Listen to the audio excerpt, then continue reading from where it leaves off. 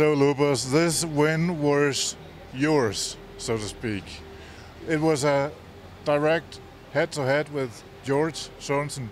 And how does it feel?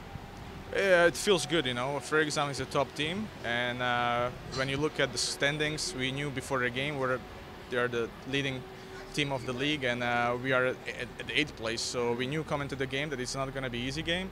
I think we started a little bit slow first period, but I think both teams did. Then we played really good second period. Unfortunately, we couldn't score on our chances, and it kind of carried to the third period where Ferguson came back and pushed back, which was expected. You know, they have a good team and they're playing well at the moment, but we are really happy with the win tonight. Going all the way out into shootout and actually determining the result. How's that for a goalie? Well, I prefer we scored a goal on 4-on-3 there. No, I think it's more exciting for the fans than for the goalies. I guess you gotta ask George too, you know, how he felt. But no, I'm not enjoying it. I'm glad I could make the saves tonight, and fortunately, one goal in the shootout was enough.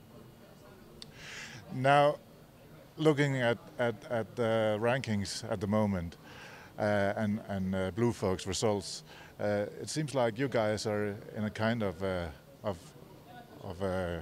wild ocean with high waves and low tides.